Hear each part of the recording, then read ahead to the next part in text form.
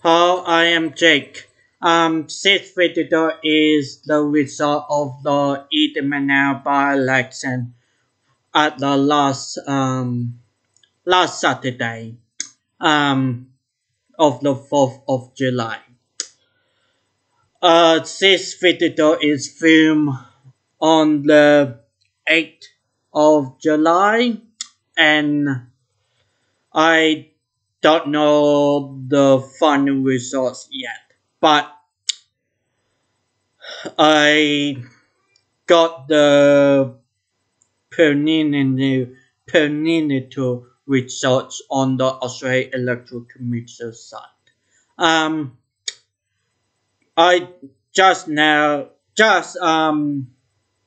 talking about the results. From the top, the Certification Farmers Party got 5.36% of the vote, not standing at the last year general election, got a string towards them of 5.36%. 5.36%. The Science Party same, not contest the last year's election. The vote got 1.11%. Got a increase by of course 1.11%. Hope and Marijuana Politician Party or HEMP, not standing at the last year's federal election. The vote is 2.2%. Got a swing of 2.2 to 2.27%. Independent James Holgate, 0.66%. I think he's then at the last year's general election in the state of Monaro. He got 0.66%. Got a string against him of 1.24%. Tara Hicks for the National Party, 6.40%, got a small swing against the National Party of 0.55%.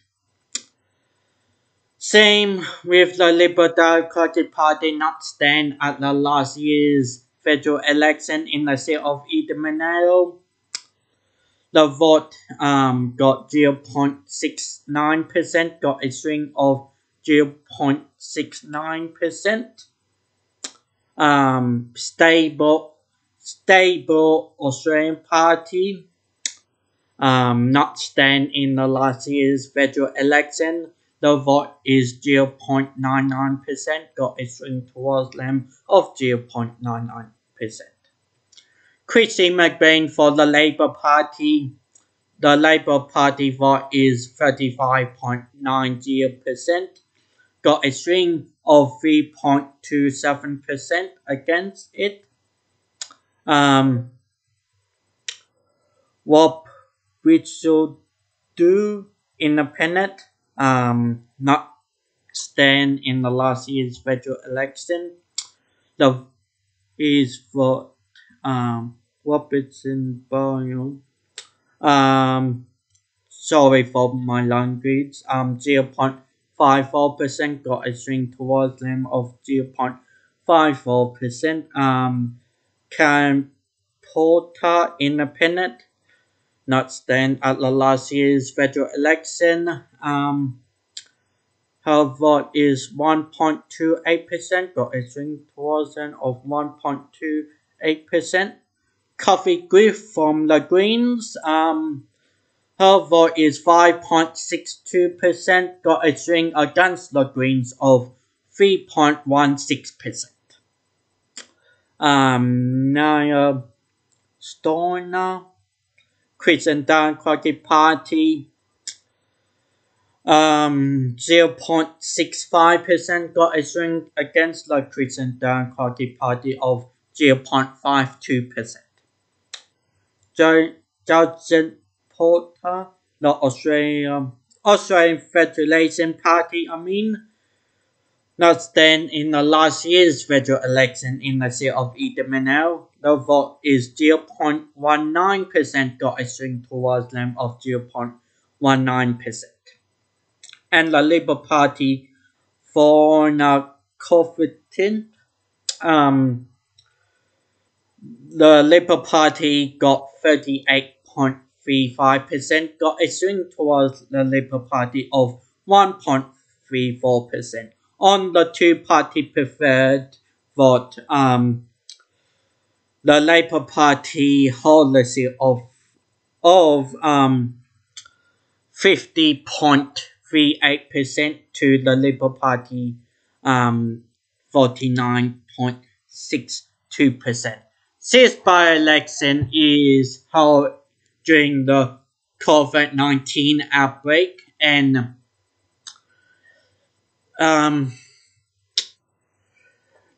this election result is not break the trend of governors didn't win by-elections of the opposition. However, the Labour Party got a small swing towards them on the primary vote. Most of it probably coming from the National Party and some independents, but got a small swing towards the Labour Party on primary votes and on two-party preferred. Is extremely rare, especially a third-term Liberal National Coalition governor got a swing towards them in a by-election. However, set of that, the Labour Party still hold the seat. For my thoughts of the by-election is probably the effect of COVID-19 is harder to campaign for the Labour Party. The Labour candidate Chris McBain in the surrounding areas outside of her local area. Her local area is on the bigger valley. Harder to campaign with COVID-19 on Preeminent and Yas and Kuma and Gina Byrne and Truman and I think Tamaramba in the electorate of Monaro. And the Labour Party have a small advantage with the same candidate contesting the seat in the last year's federal election for confidence.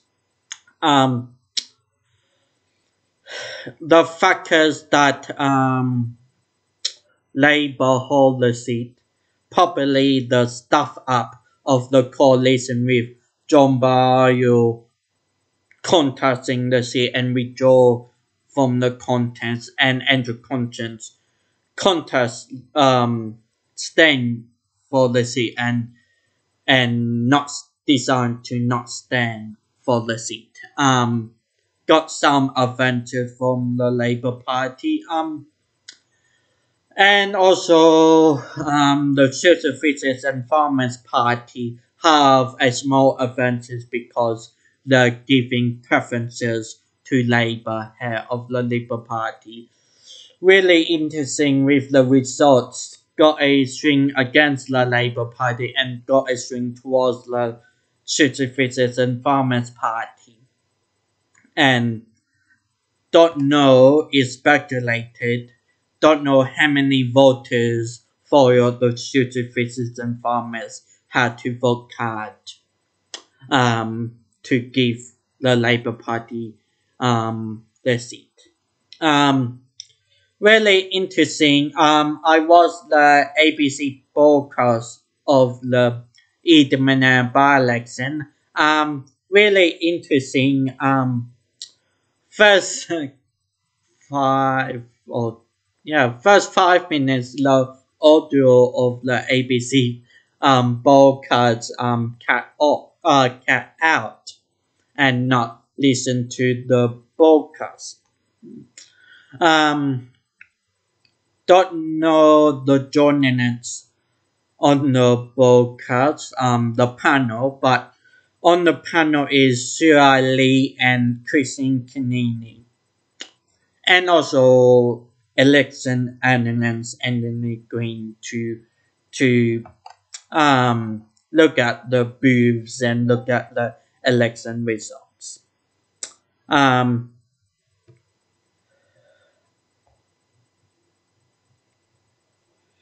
um, the Shirley and Christine Kennedy, the talking points on the ABC broadcast. Shirley broadcasts. Shirley from the Labour Party. Her talking point is how the how extremely where the governor of the day got a swing towards them and could have the governor winning the seat. And also surely banging on about how the Labour Party have a deal with the Socialists and Farmers Party. From Christian Kennedy, the Christian Kennedy mostly talking about how Mark Kelly has a higher popular vote, why got a small swing against the Labour Party in areas around the Monaro region and the Criminal region and yes, Trumet area of the electorate of Eden Monaro. Um, that is from Christine Kennedy.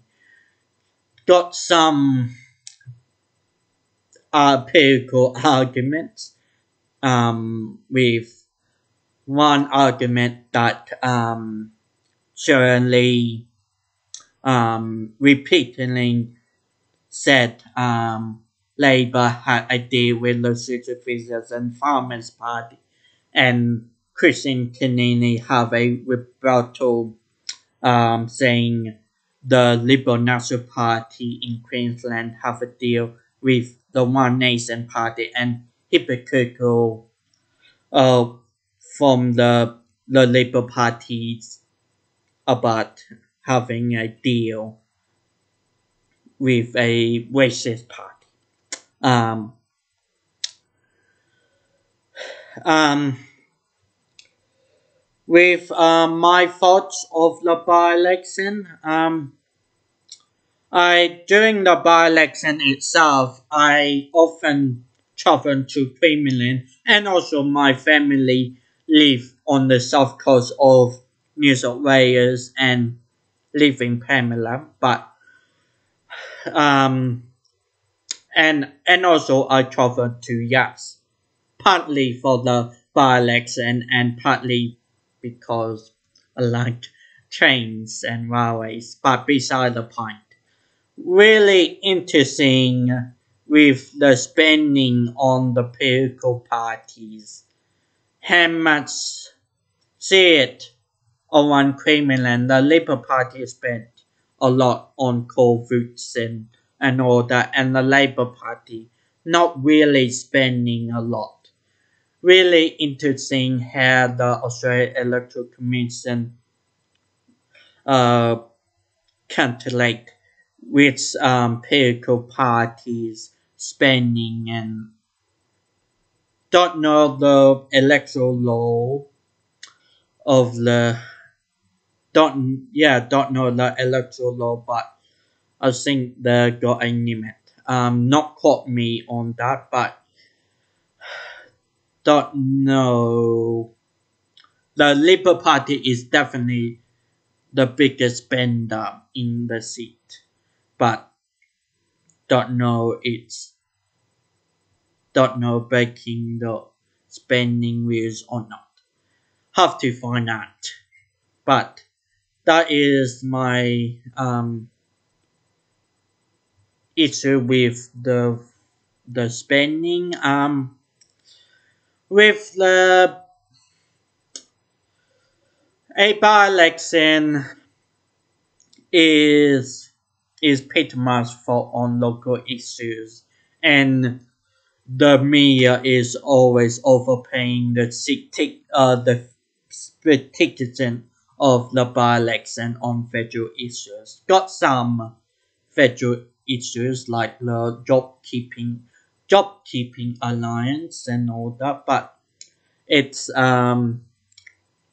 is all local based. And on the booth itself, areas of the Labour Party doing well.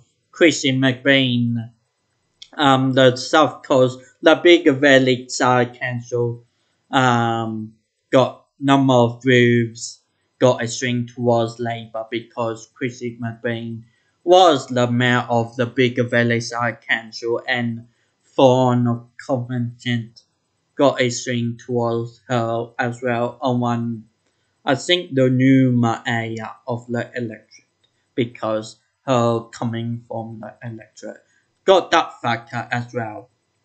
Spending and the local candidate factors. That's it for the by-election. I think put up here having a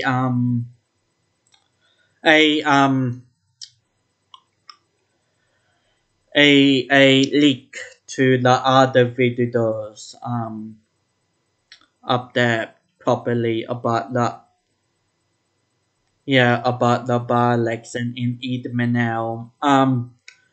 This channel is probably more focused on the 2020 ACT election in October, and less so the Queensland election in 2020. But this by-election last year had a burn out of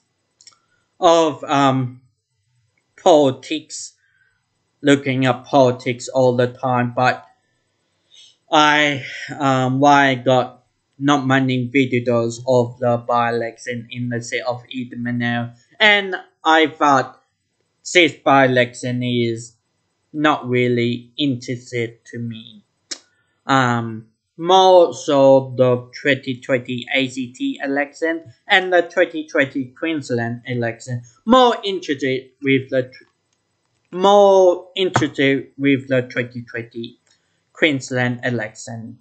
The next video is probably talking about my mental health and with my struggling with I having autism, but that is my future plans for this channel. Thank you for watching this video. Sorry, got some words trying to think in my head, and the words is not really coming at near a script. But thank you for watching my channel. See you the next time if I feel like to pause a video. See you.